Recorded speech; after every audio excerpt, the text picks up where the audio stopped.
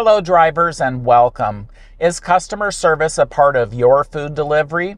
If you answered no, I've got some insight for you. Now if your answer is yes, are you committed to doing customer service all the time for your customer, no matter the outcome? Well, this is an exciting time. My name is Russ, and I love making videos to help drivers like you.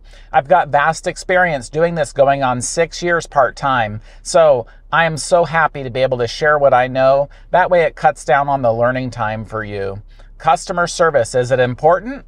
Is it not? I would argue that it is very important. In fact, that's primarily what our job is. An example for you is an order I did today on Instacart. I got an order for a flower delivery going roughly 5 miles. Now, when I got in the store, I was looking and it was a dozen bouquet of roses, just a variety of colors. I knew to look, how much did this cost? And when I saw the total, $40, I knew this must be for a special occasion. So what did I do? Customer service. I reached out to the customer right away because I could see that there were smaller dollar values of roses and none were in a vase.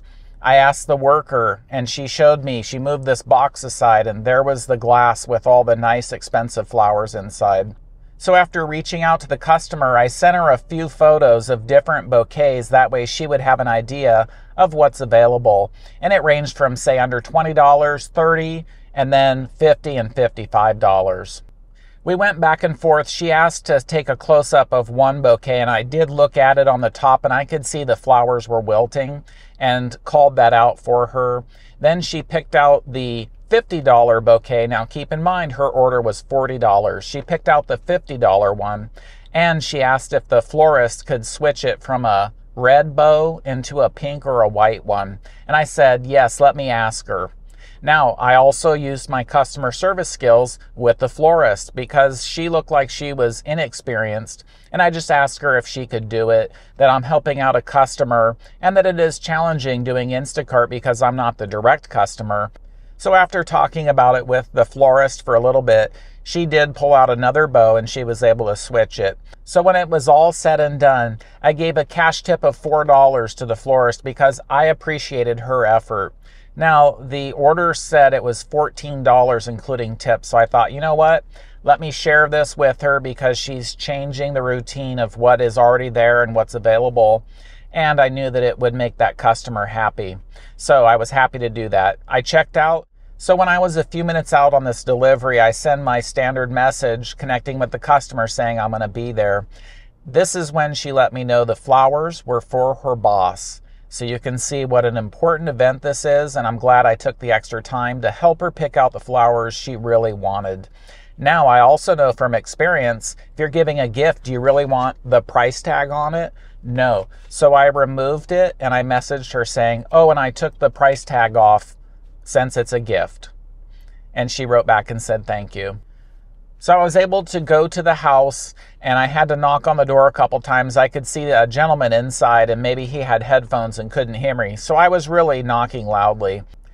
I introduced myself. I said, I'm Russ with Instacart, and I have these flowers as a gift. And I showed him the name. He said, that's for my wife.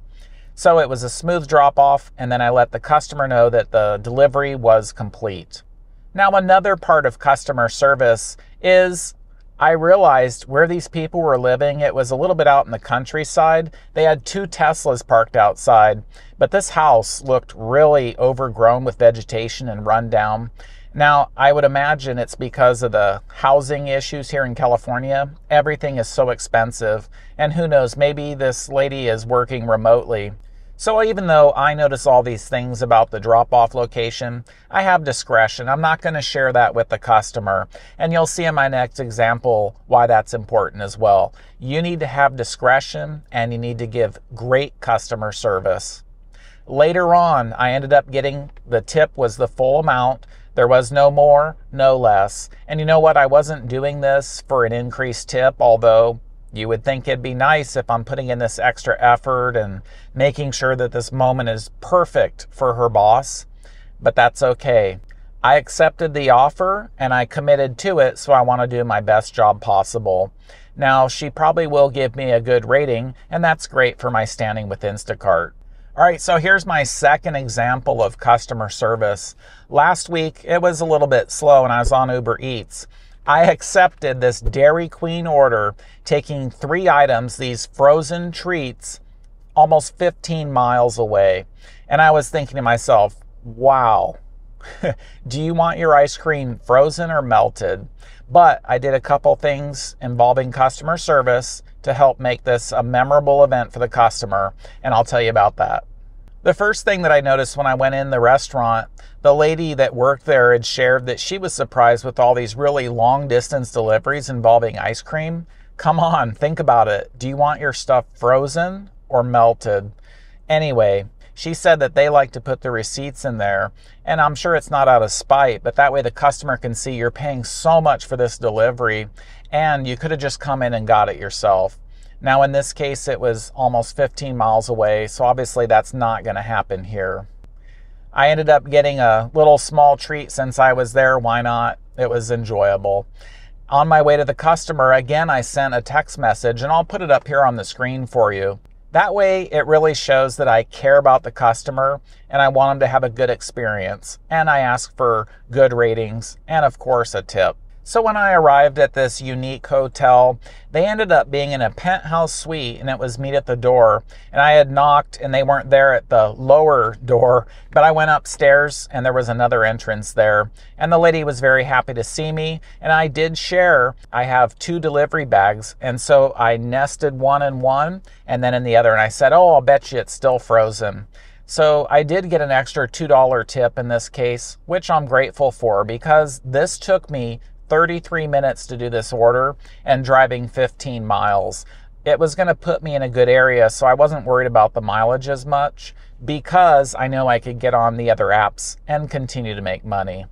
But I did want to give my best customer service. Here, these people are probably on vacation, enjoying their time, and they just wanted a little frozen treat delivered. So I wanted to make sure that I was doing my best. That way they're elated and fully enjoying their time. So with these 2 examples, you can see that customer service is very important. And let me encourage you, practice it yourself. If you're not good at it, just start out slow, smile and say hi. Send a text message like I had sent before. That way, I think most drivers don't communicate at all with the customer. And there's times and places you want to do this. I always do it when I'm a few minutes out. That way I have that good connection with them. And then I do contact them immediately if something's going wrong with the order. That way I can keep them informed as I fix it.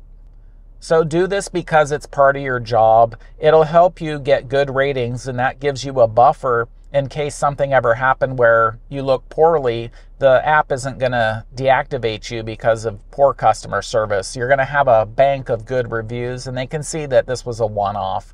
That's a good reason to do great customer service.